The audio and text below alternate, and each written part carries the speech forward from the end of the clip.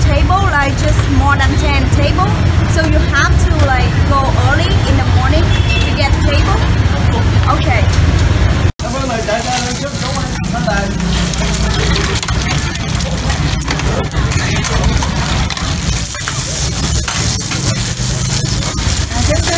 Đây đây.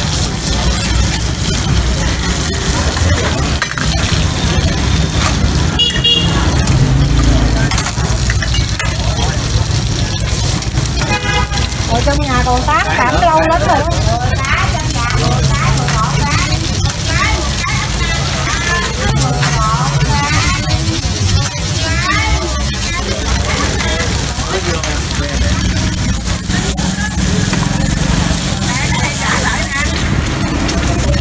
Cái này 4 là còn 4.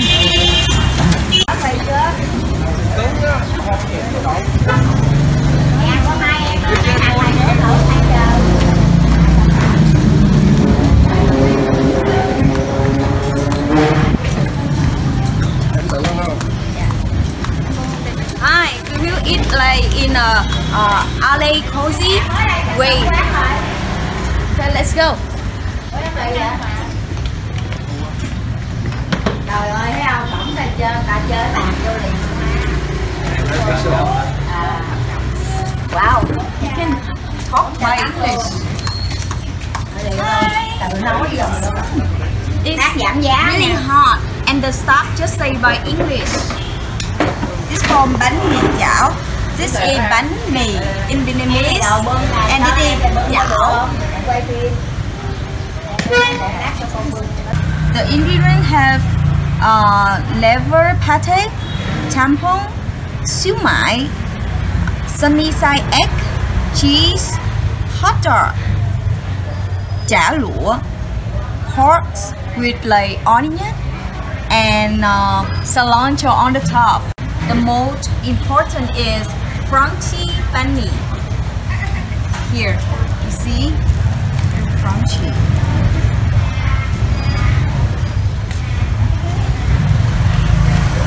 Besides that, we have a side of veggie, chili sauces, soy sauce, and mayonnaise. Okay, when I eat, I want to put everything in, like a little bit pepper, the soy sauce, but just a little bit. I don't want to like ruin the taste, the original taste.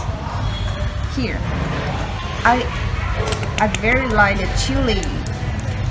I like to eat spicy things.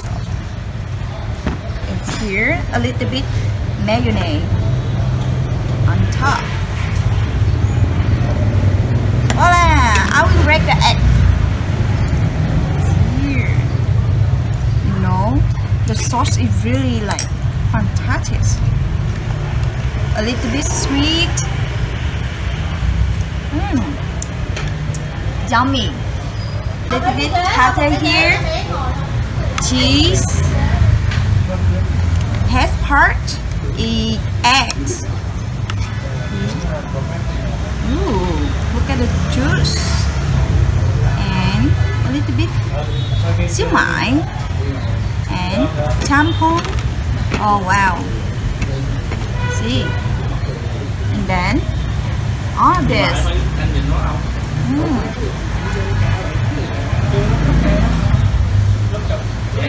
I will put like pate, siu mai,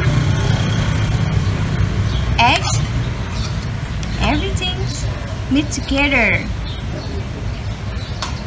and a pork. This one with the onion, and then one bite.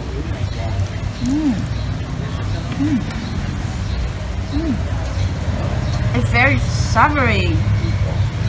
The juice is not salty, just a little bit sweet, and mixed together with the crunchy banh mi. It's really good. Theo đây mình sẽ hoàn thành cái phần ăn này. Mình đã ăn hết luôn rồi. Tí sẽ ăn cái miếng cuối cùng.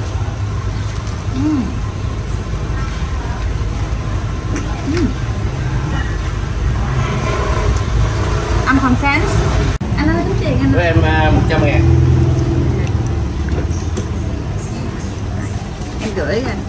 Dăm đúng không anh? Đúng rồi. Cái này Cảm ơn em nha. Cảm ơn anh. Thank you.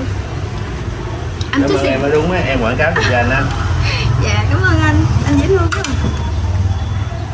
Thứ bảy giờ có hơi lu bu rồi thôi em, chứ bình thường cũng từ từ khách ra vô đó, ta không có hối mà làm kịp. Dạ đúng rồi, nãy xếp hàng quá trời luôn.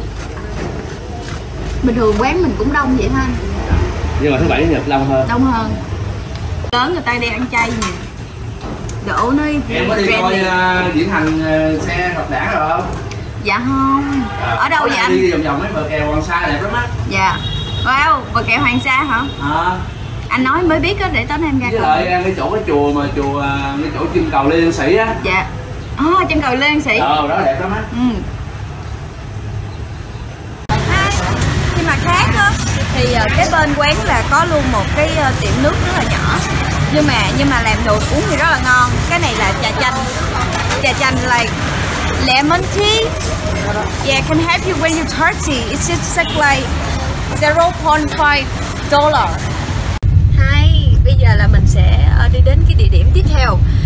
We will go to the next positions. This one is like bánh mì chảo bò Úc. It's really special and have like the Australia beef bò Úc. So I go on the Grab and enjoy my lemon tea, trà chanh. Let's go.